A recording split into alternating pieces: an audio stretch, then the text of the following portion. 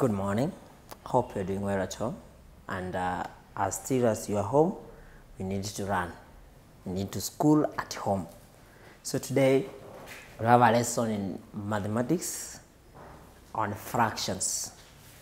And as we write in class 4, we were told what is a fraction. But for the purpose of reminding those of us who have forgotten, a fraction is part of a whole.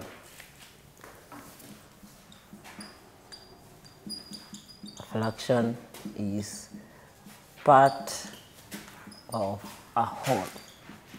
So, when you talk about fraction, sorry, you need to have an example of a knowledge.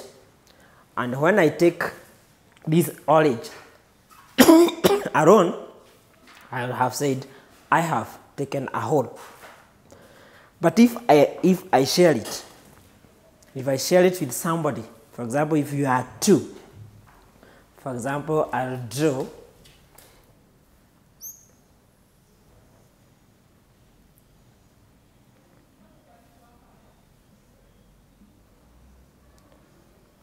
we have shared that orange, or I have cut the orange into two, and I'm going to cut it as you see.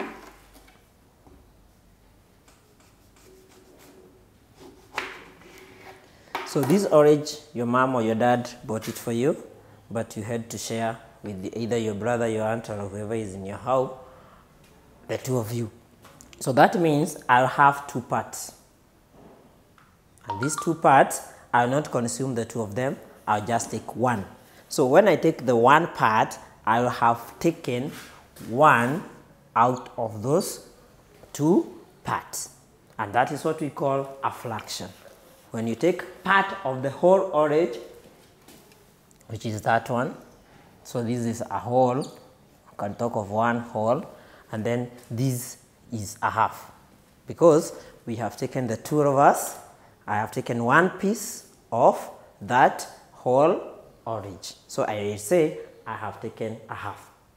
This number here, 1/2, is what we call a fraction. So a fraction is made up, or it comprises of two parts.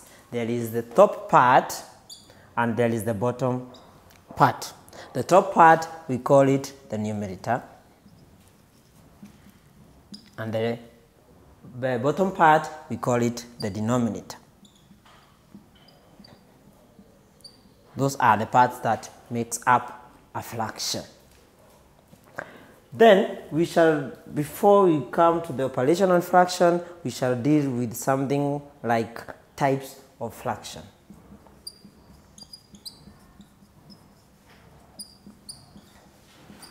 I'll state the four of them, the four types of fractions, and then we shall discuss them one by one, maybe in a later stage. The first one is called the proper fraction. We have the second one called the improper fraction, the opposite of the first one, improper fraction. The third one, we have equivalent fractions, and finally we shall discuss the mixed fractions. So my dear boy and girl, there at home, we will start with the equivalent fractions. So we have the equivalent fractions. And from the word equivalent, it suggests that, or it explains that that fraction is equal to another fraction. So if you find a fraction that is equal to another fraction, we call those fractions equivalent fractions, meaning they are equal. For example, I have 1 out of 3. If you want to know the other fractions that are equal with that a third, or 1/3, this is the method we use. We take that one and multiply by a number there, for example 2, and then what you do on the numerator side, you do the same on the denominator side. So you have 3 times 2. So what you get? You get 2 out of 6. If I change that and I have maybe the same fraction I had started with, I multiply by a different number 3, and the denominator I multiply the same with the same number 3, I will get a different fraction as 3 out of 9. I can continue with the thread. I can take again 1 over 3 times 4 on that side, and also on this side times 4. What I'm going to get is 4 out of 12. I can continue the thread again. I take 1 times 5 over 3 times 5. What I'm going to get is 5 out of 15. So these fractions I will get after multiplying. For example, I started with a third. So what I got after multiplying, I got 2 over 6. I got another one as 3 out of 9. And I got another one 4 out of 12, and also 5 out of 15, and the thread continues like that. So these fractions are equal to our original fraction, which was 1 out of 3. So we can say that a third, 2 over 6, 3 out of 9, 4 out of 12, and 5 out of 15 are equivalent fractions. So when you are there at home, please look for others that you can be able to get their equivalent, and you'll be somewhere. I can give another example of 3 over 4. I want to get fractions which are equal to 3 out of 4, or 3 quarters. And I start the process. I can have 3 times 2 over 4 times 2. I'm going to get 6 out of 9. I can continue again. I have 3 times 3, and then 4 times 3. Don't forget, what you use at the numerator, you do the same to the denominator. Don't change the number because you have changed the fraction. So here I'm going to get 9 out of 12. I can also have the last one maybe for that case, but not the last, just for this lesson. I can have 3 times 4, and all 4 times 4. I'm going to get 12 over 16. Therefore, 6 over 9, 9 over 12, and 12 over 16, and then the thread continues, are equivalent fractions to 3 over 4, which was our example. So also you can look for other examples to do the same. And on the same, there are many other fractions that you can use, as you have seen, provided that your fraction has a numerator and a denominator. Those two parts are the ones that comprises a fraction. So you can use as many or as different fractions as you can, so that you can create those fractions and also get their equivalent by what we have just learned. I want to go something different from that on how to simplify a fraction. I hope we are together as we continue. 10 minutes. It's 5 more, eh? I think the water is left is... Huh?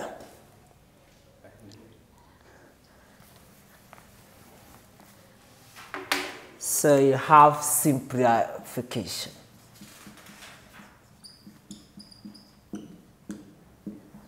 And when you talk of simplification, we want to simplify a fraction to its lowest part. And I'm starting with an example. And our example 1, we will have 2 over 4. So I want to simplify this one to get the simple form of 2 over 4, and I'm going to do it like this. I'm going to take 2, divide by a number there, over 4, divide by a certain number there. I should get 1 over 2. So this box, I want you to fill it with a number so that when I have 2, I divide by that number, I'm going to get 1. At the same time, 4, I divide by that same number, I should get 2. And I propose you have done that and you have got a 2. So that means 2 over 4 in its simplified form is 1 over 2. I use another example. We have 18 out of 24. This fraction is not simplified, so we should simplify it like that, as follows. I can have 18, I divide by 3 over 24, I divide by 3. These two numbers, they should be the same. So what I'm going to get 6 over 9. But if you still look at this fraction again, it is not simplified. So we need to simplify it further.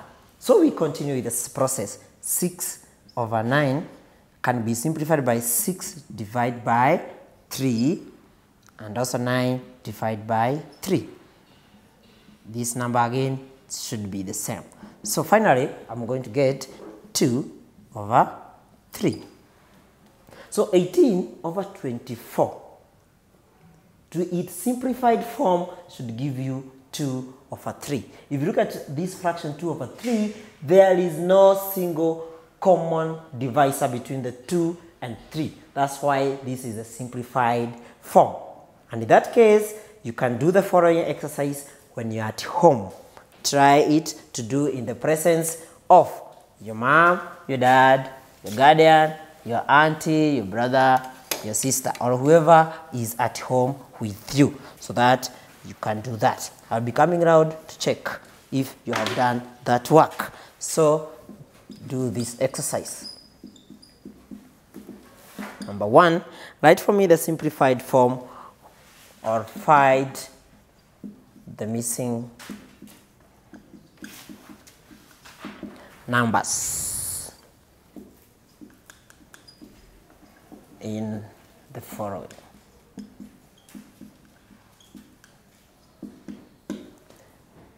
One,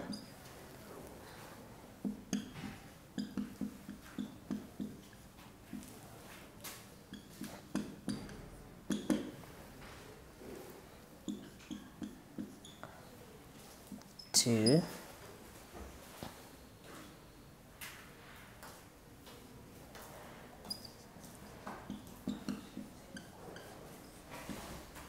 and then 3,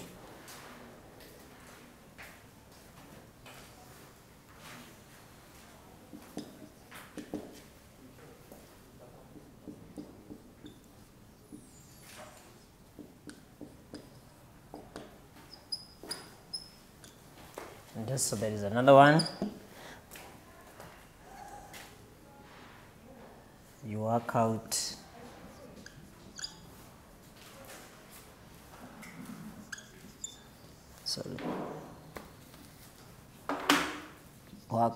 the following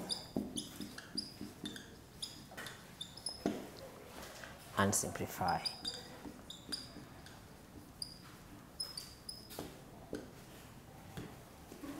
One is 1 over 4 plus 1 over 4, 2, 7 over 9 minus 1 over 9, and the last one is 4 over 15 minus 2 over 15. And then I'll come to mark as I come around at home. So make sure you are ready and you have done that work. So that marks the end of our lesson, but corona is real.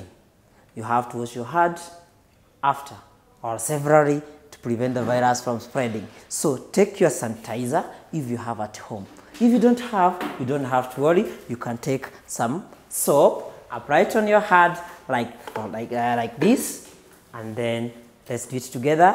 And then you wash your hand at the count of 5 in this way. 1, 2, 3, 4, 5. Change your hand. 1, 2, 3, 4, 5. At the back of your hand, the same time. 1, 2, 3, 4, 5. The other hand. 1, 2, 3, 4, 5. Don't forget your dubs. 1, 2, 3, 4, 5. The other side. 1, 2, 3, 4, 5. Under the middle of your hand, don't forget. 1, 2, 3, 4, 5. And the other side. 1, 2, 3, 4, 5. And the one part of the hand that is always forgotten is the wrist. 1, 2, 3, 4, 5. And then 1, 2, 3, 4, 5. Stay safe.